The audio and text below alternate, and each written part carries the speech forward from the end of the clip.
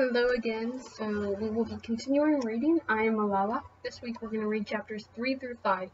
So what I want you to do is I want you to pull up your chapters 3 through 5 quiz and answer the questions along with me as we read this book. So I'll be stopping again like we did last time. Chapter 3, A Magic Pencil. By the time I was 8 years old, my father had more than 800 students in 3 campuses, an elementary division and 2 high schools, one for boys and one for girls. So our family finally had enough money to buy a TV. That's when I became obsessed with owning a magic pencil. I got the idea from Shakalaka Boom Boom, the show Safina and I watched after school. It was about a boy named Sanju who could make anything real by drawing it. If he was hungry, he drew a bowl of curry, and it appeared. If he was in danger, he drew a policeman. He was the little hero, always protecting people who were in danger.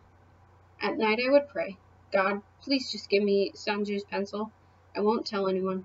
I'll just leave it in my cupboard. I will use it to make everyone happy. As soon as I finished praying, I would check the drawer, but the pencil was never there. One afternoon, the boys weren't home, and my mother asked me to throw away some potato peels and eggshells. I walked to the dump, just a block or so from our house, wrinkling my nose as I got close, swatting away flies and making sure I didn't step on anything in my nice shoes. If only I had Sanju's magic pencil, I would erase it all. The smell, the rats, the giant mountain of rotting food. As I tossed our rubbish onto the heap, I saw something new. I jumped. It was a girl my age. Her hair was matted and her skin was covered in sores. She was sorting rubbish into piles, one for cans, one for bottles. Nearby, boys were fishing in the pile for metal using magnets on strings. I wanted to talk to them, but I was scared. Later that day, when my father returned home, I told him about the children at the dump. I dragged him to see them. He spoke gently to the children, but they ran away. I asked him why they weren't in school. He told me that these children were supporting their families, selling whatever food they found for a few rupees. If they went to school, their families would go hungry. As we walked back home, I saw tears on his cheeks. Question number 1. Why were the other children going through the dump? So go ahead, answer that question and come back. I believe there is something good for every evil, that every time there's a bad person, God sends a good one. So I decided it was time to talk to God about this problem. Dear God, I wrote in the letter, did you know there are children who are forced to work in the rubbish heap? I stopped. Of course he knew. Then I realized that was his will, that I had seen them. He was showing me what my life would be like if I couldn't go to school. Until then, I had believed a magic pencil could change the world. Now I knew I would have to do something. I didn't know what it was, but I asked God for the strength and courage to make the world a better place. I signed my letter, rolled it up, tied it to a piece of wood, placed a dandelion on top, and floated it in a stream that flows into the Swat River. Surely God would find it there. As much as I wanted to help the children from the dump, my mother wanted to help everyone. She had started putting bread crusts in a bowl on the kitchen windowsill. Nearby was an extra pot of rice and chicken. The bread was for the birds. The food was for a poor family in our neighborhood. I asked her once why she always gave food away. We have known what it is like to be hungry, Pisho, she said. We must never forget to share what we have. So we shared everything we had. We even shared our home with a family of 7 who had fallen on hard times. They were supposed to pay my father rent, but more often than not, he ended up lending them money. And although my father's school wasn't really making a profit, he gave away more than 100 free places to poor children. He wished he could have given away more. My mother, meanwhile, started serving a few girls breakfasts at our house each day. How can they learn, she said, if their stomachs are empty?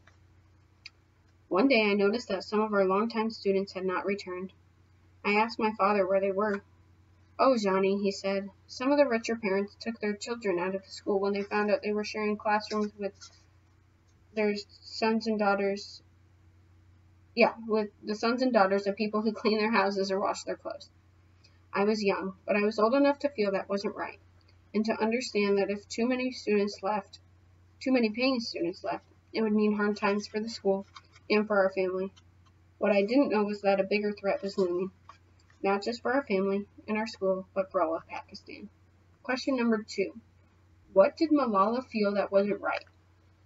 So on this one, you're going to restate the question and your answer, You're going to use correct capitalization and punctuation, use a complete sentence, and provide evidence for your answer. So the beginning of your questions should sound something like, Malala felt that blank wasn't right because, and finish the sentence.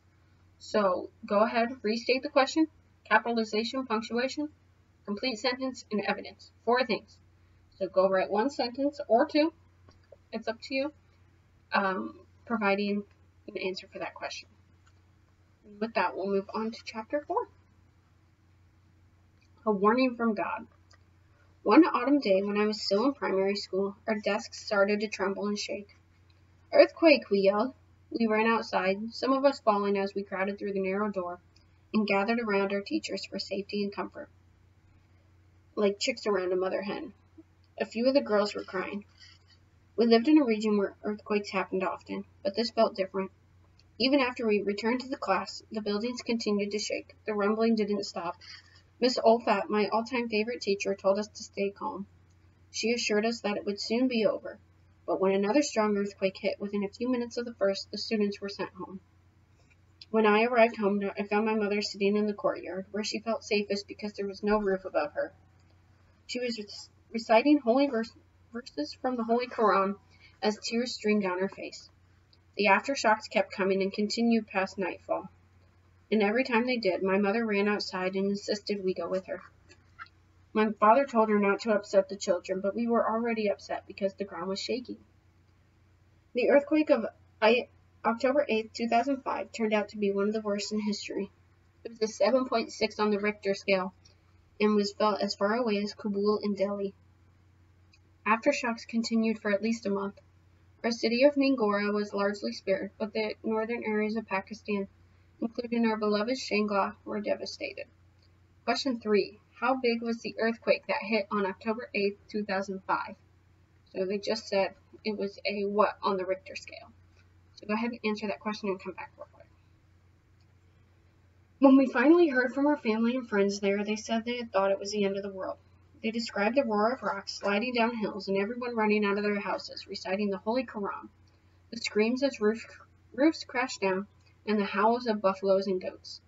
They were terrified, and then when the destruction stopped, they waited for help.